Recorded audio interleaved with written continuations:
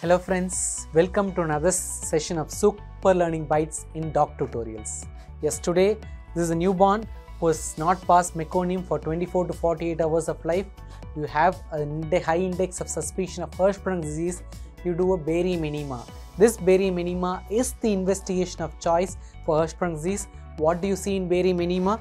A proximal dilated segment which is innervated, an intermediate segment or the transition zone which is hypoganglionated, and the lower segment which is aganglionated, which is a narrow zone. So barium enema, investigation of choice in a child suspected to have a Hirschsprung disease was not past meconium for 24 to 48 hours, a proximal dilated segment which is ganglionated, an intermediate zone which is hypoganglionated, also known as the transition zone, and the distal bowel which is aganglionated, which is narrow. This is also known as a tunnel funnel appearance of Kremer.